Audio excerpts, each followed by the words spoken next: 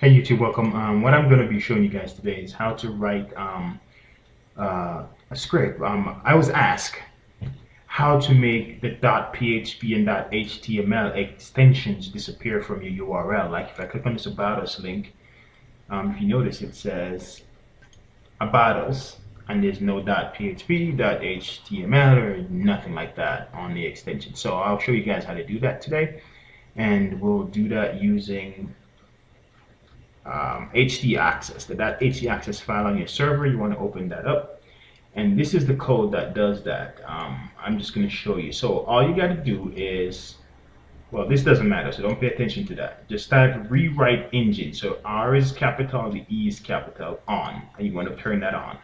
You know what, let's just do it. I'll just delete all this crap and rewrite it for you. So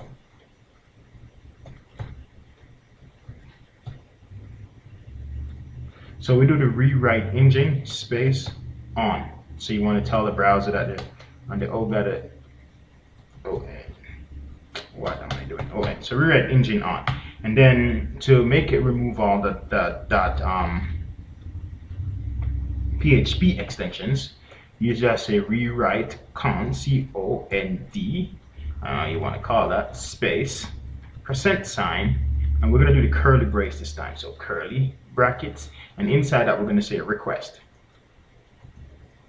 So request underscore file, and we're going to do the file name command, and we're going to do a curly brace space exclamation mark dash common F, and we're just going to do the exact same thing here. So I'm just going to copy this and paste it in, and then I'm going to change this from an F to a D. And also we do the rewrite rule. So we're going to do, all right, I think all this got to be R-E-W-R-I-T-E. So rewrite rule space, and we're going to do the, what do you call this one, the upper blah blah thingy. I don't know how, remember what you call it, that upper sign right there. We're going to do a brace, we're going to do a dot, we're going to do a star, curly brace, and we're going to do a $. And now this is where the magic happens. We're going to say $1.php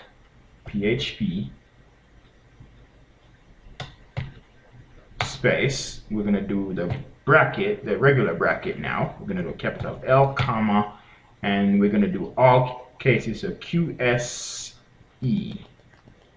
No, it's QSA, sorry. For this command, it's QSA. And then we're going to do the regular brace to close it off. And that's how you write it off. Now, in your documents, when you do your links, I know my links are in my horizontal menu.php. When you do your links, let's say you want to link to the about us.php page, you just link to about us. You don't put the .php extensions. The browser will recognize the .php extension because the rewrite module, the rewrite command here is in your .html, your .htaccess file. So it's stripping away all the .php from the browser. So you're telling it that add the .php, recognize it as a .php in the background for the browser, but don't show it in the URL. So that's how you remove .php and HTML extensions from URLs, and it works perfect.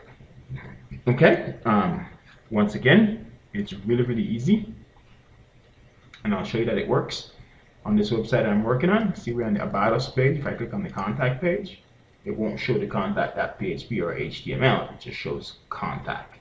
So, all right, for the guy who asked me how to do this, that's how you do it. That's the easiest way I know how to do it. There's many ways you can do it. You can use jQuery to strip those away. You can use PHP, but that htaccess is simple enough, so why not just use that? All right, I'm out.